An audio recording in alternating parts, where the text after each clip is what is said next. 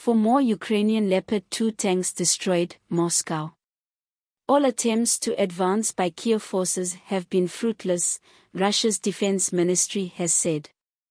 The Russian military has destroyed 9 Ukrainian tanks, including 4 German-made Leopard 2s, as it successfully repelled attempts to advance by Kiev's forces, the Ministry of Defense has claimed. Over the past 24 hours, Ukraine has continued fruitless attempts to carry out offensive operations in Russia's Zaporozhye region, in the south of Donetsk People's Republic and near the city of Artyomovsk, also known as Bakhmut, ministry spokesman Lieutenant General Igor Konashenkov said during a briefing on Saturday. In Zaporozhye region, Russian ground troops, artillery and aviation repelled 2 attacks by large Ukrainian units boosted by tanks in the area of Yablanivo and Novopokrovka villages, he said. 2 of Kiev's armored convoys were struck near the settlements of Novodanilovka and Malaya Tokmachka, the spokesman also reported. There were also 3 smaller Ukrainian attacks in the region, which were also unsuccessful, he added.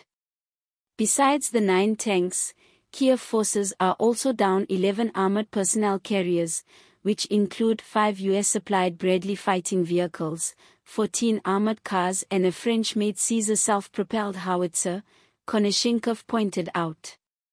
The Ukrainian military's losses in terms of manpower during the fresh fighting in Zaporozhye region has reached up to 300 troops, according to the ministry spokesman.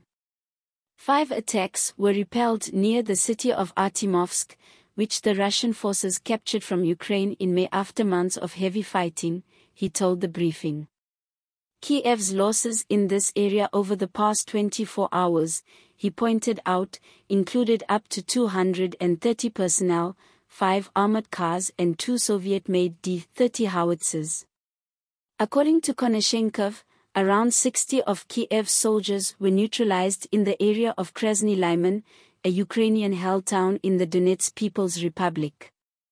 An APC and several howitzers, including a Polish-made Krab self-propelled gun, were also destroyed, he said.